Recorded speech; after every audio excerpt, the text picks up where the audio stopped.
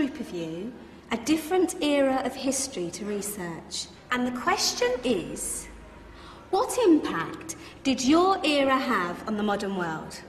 So Sarah, your group has the ancient Greeks. Ravi, you've got the Romans. And Danny's group gets, yes, a bit of a challenge for you. You get the Middle Ages. Some even call it the Dark Ages. Boring.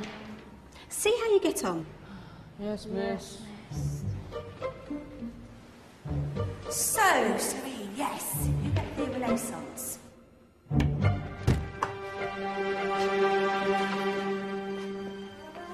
Is that the librarian? I guess so. How are the Dark Ages going to have anything to do with us? Excuse me. Sorry to bother you. What do you want? We need to find out what impact the Dark Ages had on the modern world. Never was a period of history so poorly named.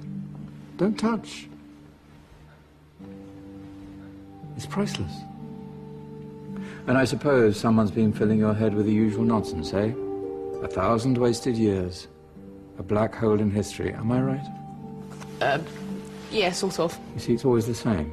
You assume it was all mud, disease, death and destruction, with marauding mobs of barbarians ripping down the good of former civilizations, burning and plundering as they went. Nothing of any worth invented either, eh?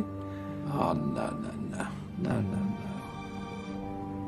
Go on, Beofrey. Sorry to bother you. Come on, it's probably not worth it. Everyone knows that the Greeks and Romans invented everything anyway. Oh, did they now? And you're sure about that, are you? You know, I might just have something for you. You seem to be up to the task. I suppose I could... Follow me. I've got just the book for you.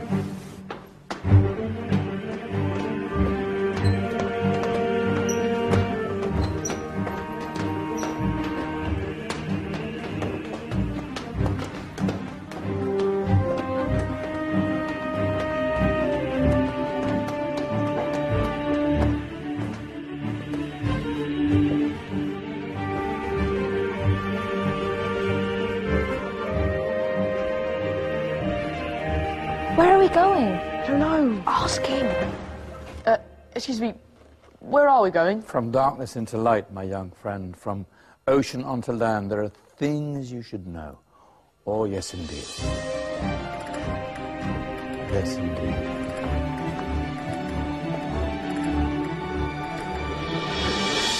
Now, I know I left it round here somewhere.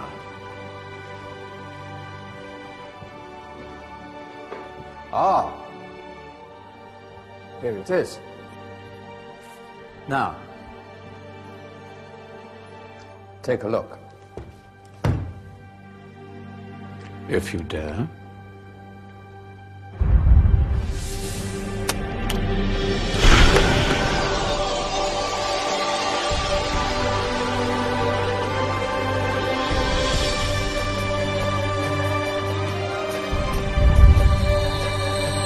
What's going on?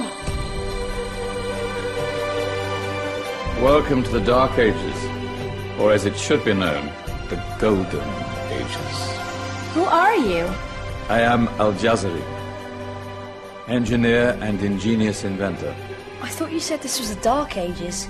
It doesn't look very dark. That's because it's all a matter of perspective, my soon-to-be illuminated friend. Of course, there are parts of the world that weren't dark at all, but in a civilization that stretched from Spain to China, the golden rays of discovery and invention shone over everything. What civilization? The Muslim civilization, my young friend. Through scholars and scientists of various faiths, some of the most important discoveries known to man were made at this time. Discoveries that drew on knowledge of the ancients, but have more connections with your modern world than you could possibly ever imagine. Like what? Well, all sorts of things. I've got to get a picture of this. I knew it was a good idea. Who are you? Allow me to introduce Ibn al-Haytham, a great scientist whose ideas led to the invention of the camera. You invented the camera? I laid the foundations for modern cameras by explaining how our eyes work.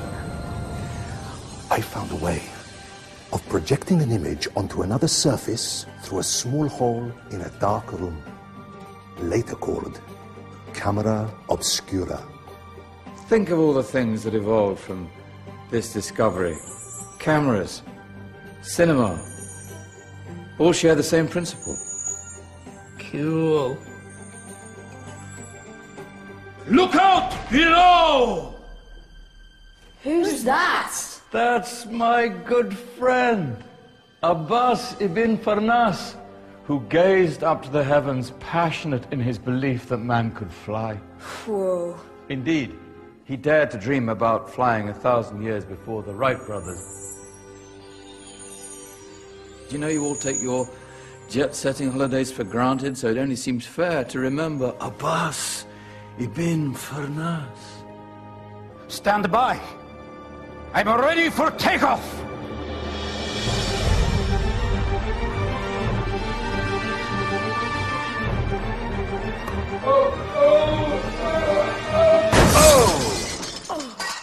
You did forget one thing, though. The tail, useful for landing. Ah, my back. Is there a doctor in the house? Did someone call? Ah, my old friend, why don't you introduce yourself to my young guests? I am Abul Qasim al-Zahrawi. Many call me the father of surgery. Did you actually do surgery back then? Of course we did. In fact, many of the surgical tools that I invented are still used in your modern hospitals. Excuse me, a patient needs my attention. Scalpel? I think I may need some stitches. In that case, I'll use catgut. Catgut? From the gut of animals. Perfect for stitching up internal wounds. Your surgeons are still using it today. Sorry, mustache.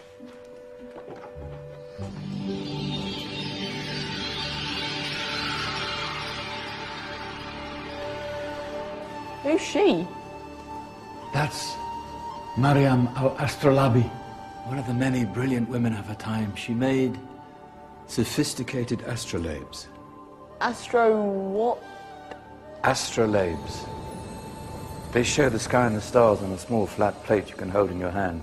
Think of them as ancient calculating or timekeeping devices. Today you have your watch, your compass, satellite navigation, helping people and explorers travel the world. Science at its brilliant best. And all these things were developed during the Golden Ages. And that's just the tip of the iceberg. There were thousands of other inventions covering all areas of life, and in the years that followed, their influence spread across the whole of medieval Europe. So you see, it wasn't so dark after all. What about you? Me? What did you invent? Well, I don't want to be big-headed, but I made some groundbreaking advances in engineering. I suppose my most significant discovery converted rotary motion into linear motion using a crank and connecting rod. It's essential in pumps and engines. In fact, I've no idea how the Industrial Revolution could have happened hundreds of years later without such a device. Not that I ever get the credit I deserve. But my crowning glory was my amazing time-telling machine. My legendary elephant clock.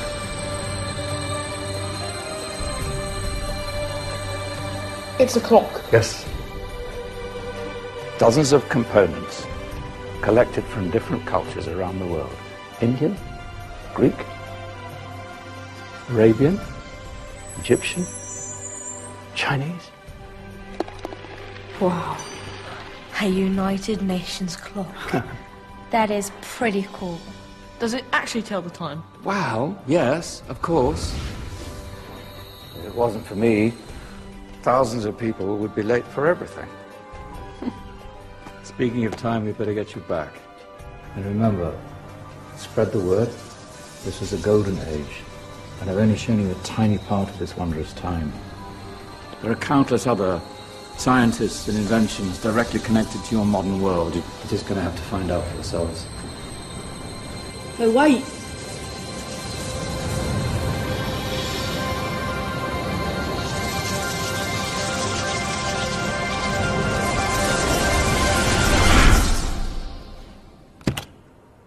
Whoa.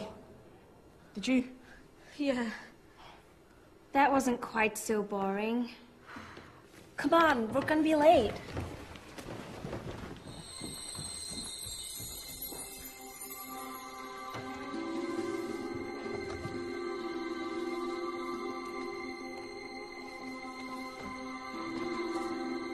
So, what have we learned?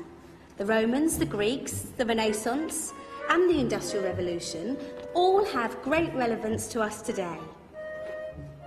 Where's Tony's group? Just there, miss.